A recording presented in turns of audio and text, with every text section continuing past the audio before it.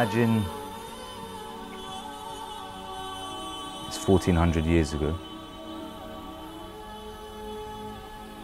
It's the 9th of Muharram. At night you hear noises coming from outside your tent. So naturally you come outside to see what the commotion's about, and you see people leaving the camp of Imam Hussein alayhi salam in their hundreds and thousands. For just a split second, your eyes fall into the eyes of Imam Hussein alayhi salam.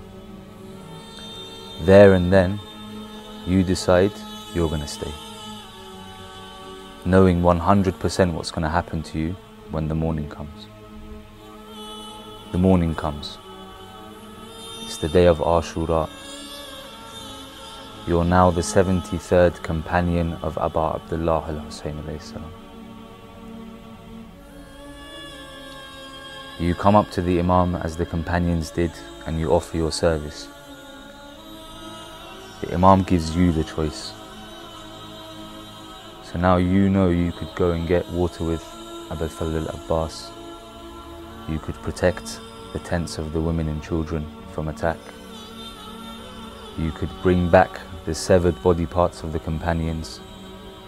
You could try to console the Imam. What would you want to do on that day?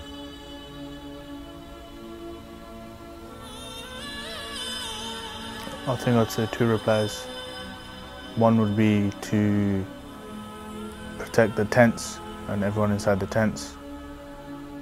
And second would be to go with Abu al-Fadl al-Abbas to get the water. But at the same time, I can't really decide this.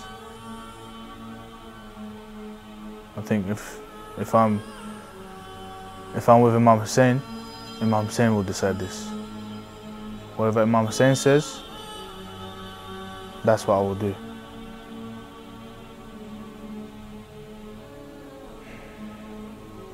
But then again, where would you go?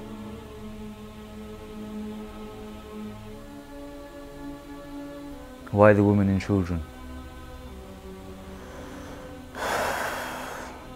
I mean, it's like your personal connection with each story in Karbala itself. So for me, let's say the Sakina Salamu alayha, for me it's difficult to see such a young child go through so much, but me, this question itself has just sort of blown my mind, but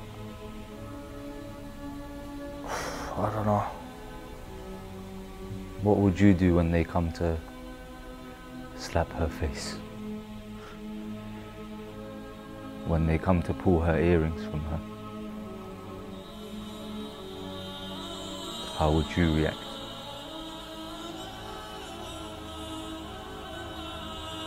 Or you said Abbas alayhi salam. What would you do if they cut his hands? Or when the arrow goes into his eye?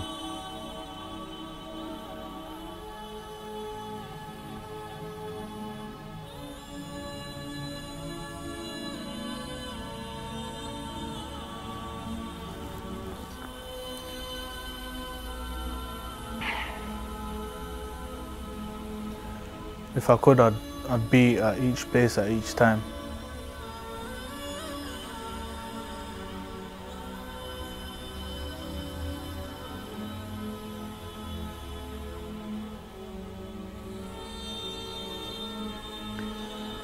Now imagine one day you finish work, you come home,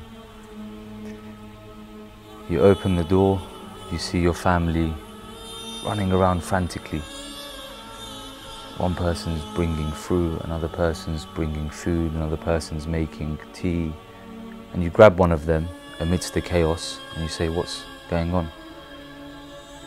And they turn around and they say to you, "Someone's come to see you."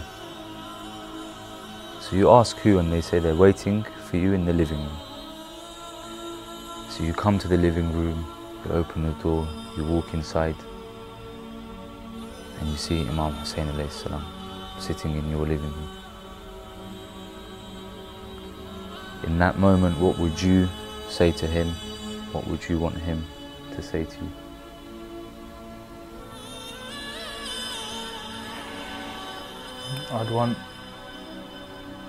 I'd want to ask him if he's satisfied with me.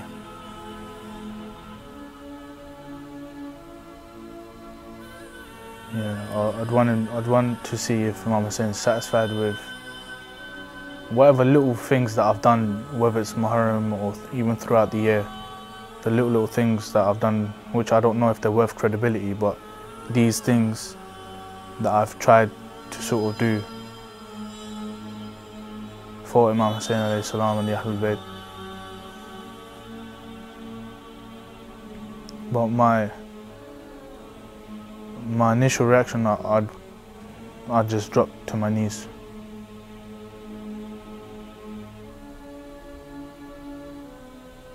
Yeah, I'd drop to my knees.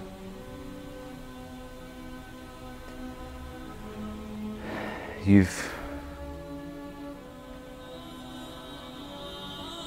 now spoken with Imam Hussein alayhi salam.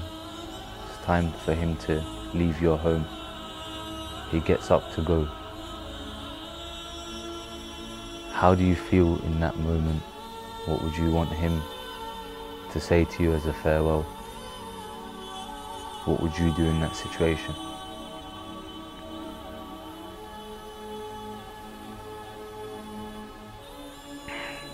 For me, Imam Hussein, even if it's a physical farewell, Imam Hussein is the king of my heart.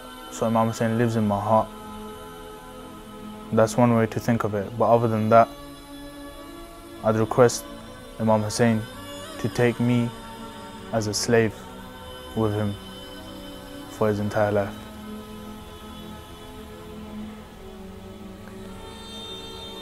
At the beginning, I asked you about 1400 years ago.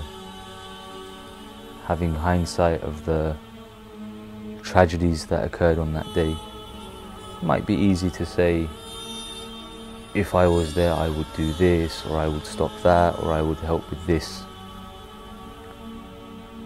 And I said to you, the Imam would give you the choice of how you want to serve him. In this day and age, people often forget we have a 12th Imam with us. And in a way, him being hidden from us is him giving us the choice for us to decide how we want to serve him in the best way, in our opinions.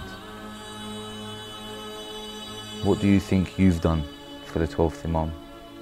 What would you like to do? What do you think he deserves? Given again that Imam Hussein alayhi salam had 72 with him on that day. Whereas how many has this Imam got today?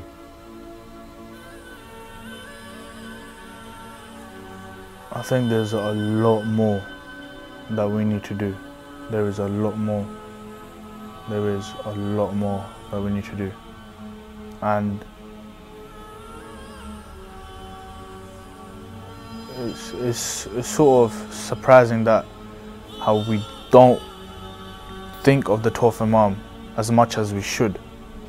Now,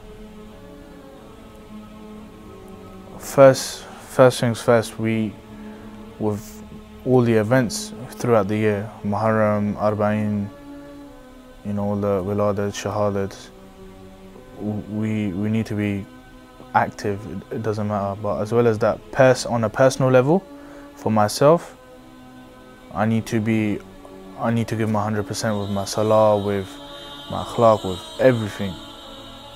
Because otherwise I'm not honouring my Imam. If he's present, I'm not honouring my Imam.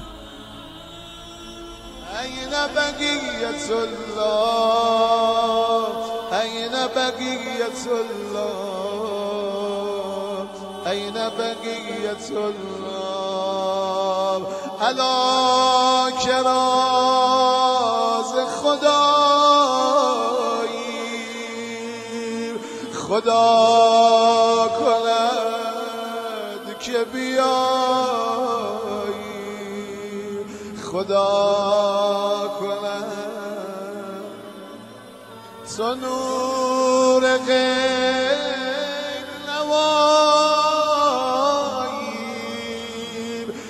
پیدا کنه